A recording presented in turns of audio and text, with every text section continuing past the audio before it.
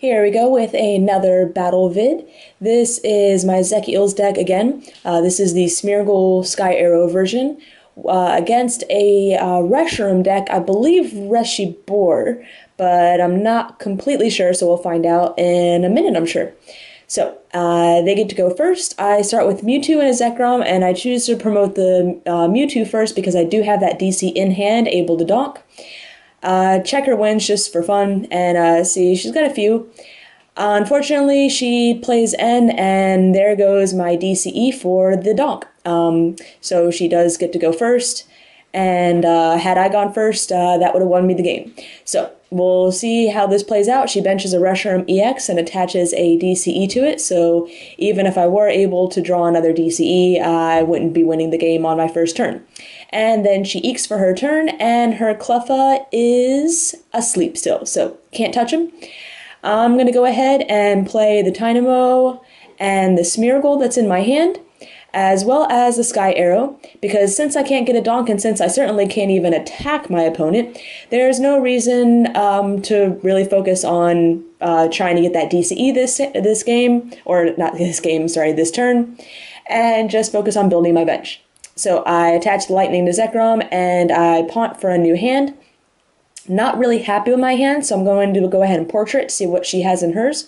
And it's interviewer's question, so I'll go ahead and, well, I have to play it, and get a couple lightning energy, so I'll go with those. And that's pretty much all I can do. I can't attack, so I'm just going to end my turn. And she wakes up on her turn, the Cleffa. And yes, this is Reshiboar because there is the Tepig. She attaches another energy to Reshiboar EX, this time a fire. And then looks like she's eking again to end her turn. So really must not have had anything in hand. And again, she's asleep. So now I have some options. I have the DCE in hand, so I can donk. But question is, do I want to? I certainly can't, well, I can't take out that Cleffa because it's still asleep, so there's really no point in me focusing on that, but I can catch her up something and start doing some damage. So Reshiboar EX has a lot of energy on it, a DCE and a fighting, or not fighting, a fire, which means my Mewtwo is hitting it for, let's see, 2, 4, 6, 8, 10, 100 damage.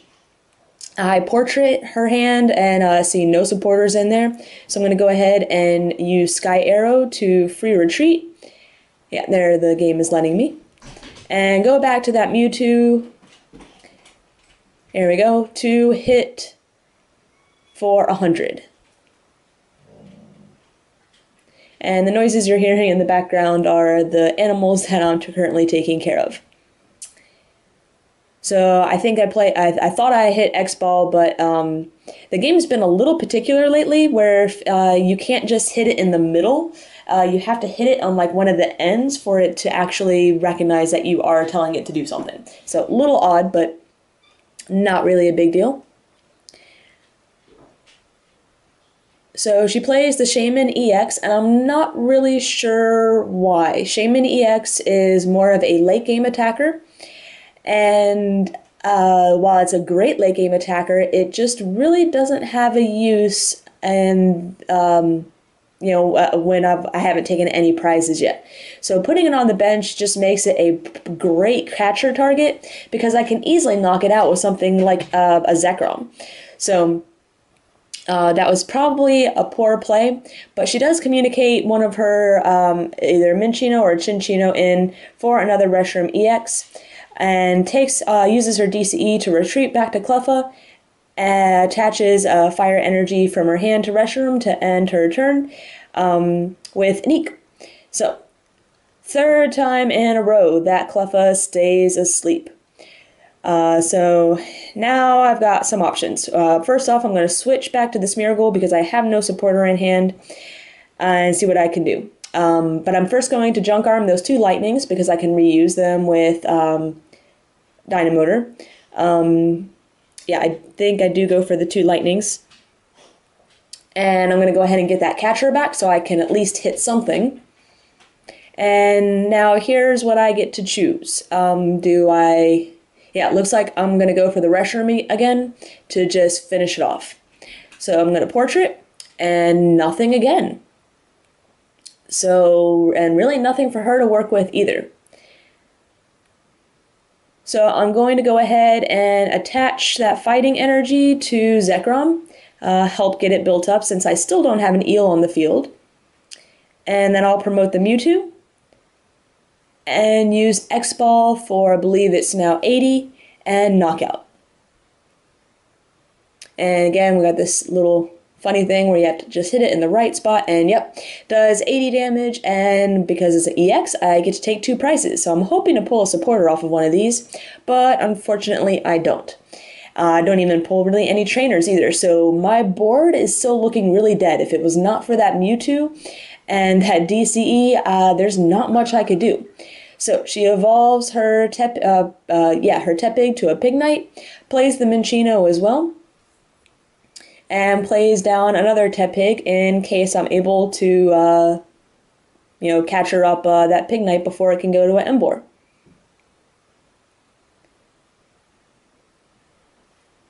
So I know she's got some energy in her hand from my portrait. Prism, a fire. So there's the fire that goes on a Reshiboar, and then looks like she's eking yet again. And will it wake up this time? No. So 4 tails in a row.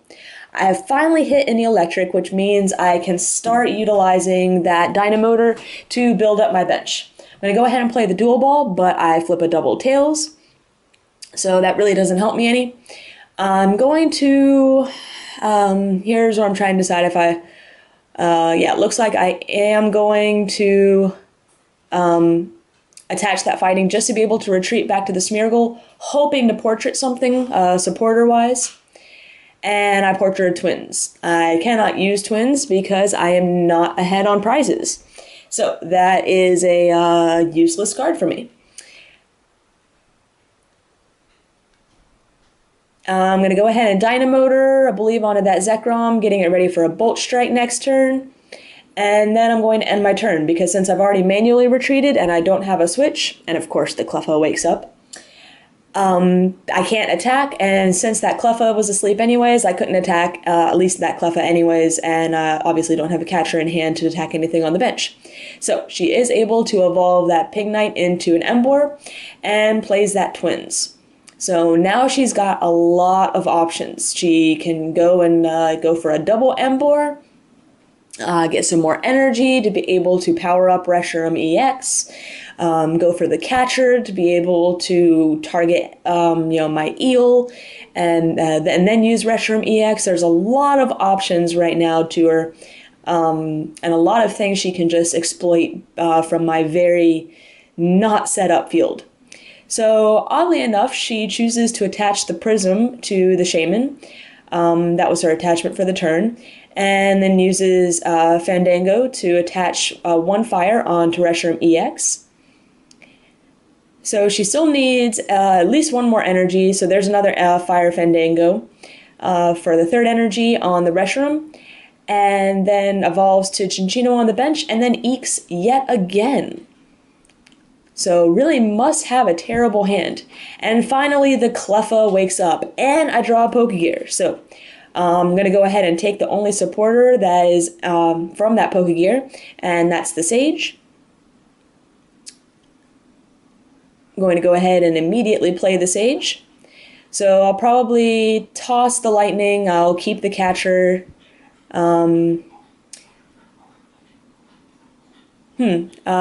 Really don't need Zekrom. Probably take the Super Rod just because it's something that I've only run one of, and I hate junk arming for Super Rods. So, I'm going to go ahead and play that Zekrom EX just in case she runs Juniper, and I definitely don't want to lose that. Also, because my Zekrom is powered up on the bench, my Mewtwo's got some energy on it, so it's time to get the Zekrom ready to go. I'm going to use Catcher to target the I'm thinking I'm targeting the Shaman, simply because that's another easy 2 prizes, which means I don't have to work very hard to get my last 2 prizes for the game.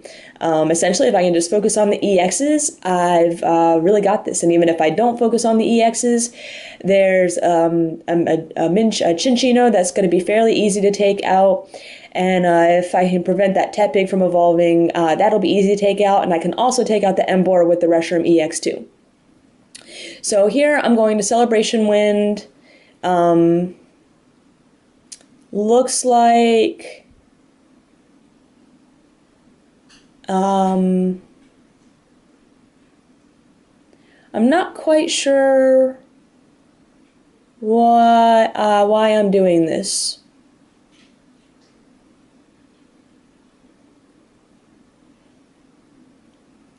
Because I could easily take out that Shaman with a Bolt Strike from Zekrom. So I don't know why I really want to take it out with Zekrom EX. Maybe make it harder for them to return a knockout.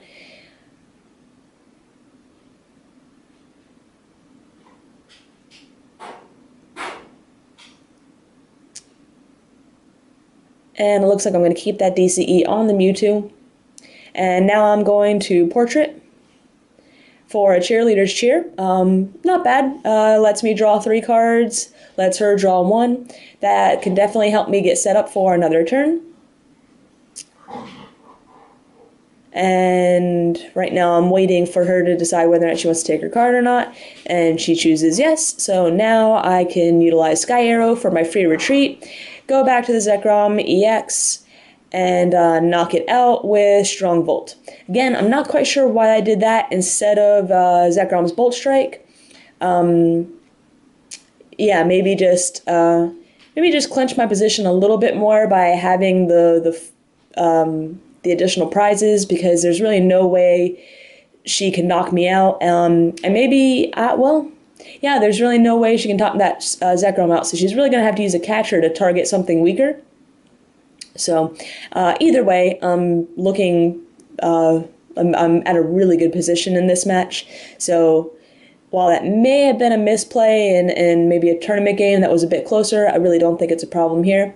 So she plays Interviewers and gets quite a bit of energy. I didn't quite catch all that. DCE, Prism, Grass, a little bit of everything pretty much. Attaches to the Chinchino. Fire Fandangos onto Chinchino as well. And Fire Fandangos onto Reshiram EX.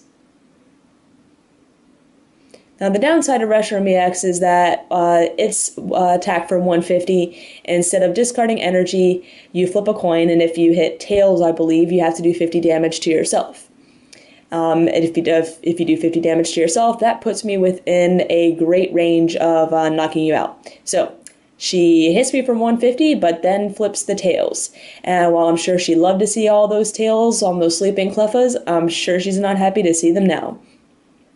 So I'm going to go ahead and use Sage, and definitely going to grab that DCE as something I can't recover and something I could really utilize. Everything else I don't need, it can be tossed. Lightning energy especially, I can reuse that. I'm going to go ahead and Dynamotor onto the Zekrom, getting it powered back up again just in case.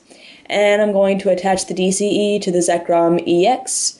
So there's the Strong Volt for the game, and my last 2 prizes. So this game is a perfect example of why EXs are so dangerous. I really only needed to knock out 3 Pokemon rather than the typical 6 because of that EX rule. Benching that Shaman EX was definitely a huge help to me. Made me have to work not nearly as hard to be able to pull off that win. But again, a pretty slow setup. Even though there were multiple EEKs with lots of sleeping Cleffas, I was still able to work around that with Catcher and then just use the other turns to help get myself set up. So hope you guys enjoyed the match, and there'll be more coming up.